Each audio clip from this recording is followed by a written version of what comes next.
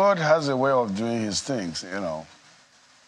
The way this politics that played out, if people sit down to do critical analysis of it, goes out to show that some of the considerations that people out there talk so much about do not really matter.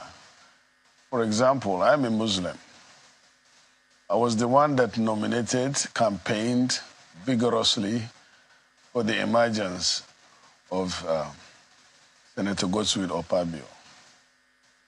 And he was seconded by a Christian. And then on the other side, Senator Ishaku Cliff, nominated, was the leading campaign member of Yari. And he's a Christian from the north, from Adamawa State. And he was seconded by Jimo Ibrahim from, interestingly, is Ondo State, I think. So you can see that religion that people hype on is not the real thing that people put into consideration, but interest. And also, interestingly, we have 54 members of the Christian faith among us out of the 109. We, the Muslims, have 55.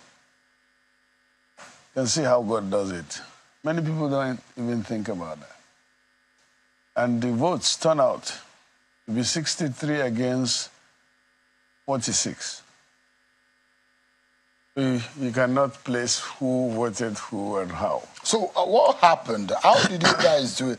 Tell me about it. Maybe we can learn some of the politicking that goes on. How did you guys swing it? Because up until very late, because I was still up at night trying to find out what is going on in each of the camps, and there were assurances. And in fact, those in your camp were afraid that things might go in the way of Senator Yari. I don't think so. As you rightly said, myself, Umahi, and we have 3 co-chairmen, Oshomole and the governor of Niger were the co-chairmen, and I was the DG.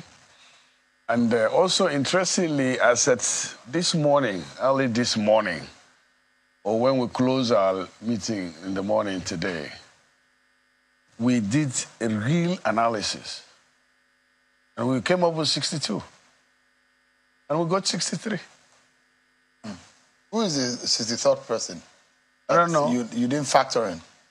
No, we analyzed. You thought that you were going to get 62 votes? Yes. But you won. No, the votes that we were sure of was 62.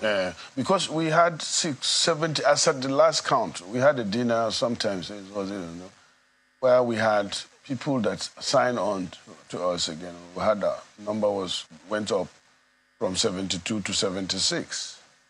But when we sat down to do a critical analysis, we said, look, let's not deceive ourselves. Look at you. At this.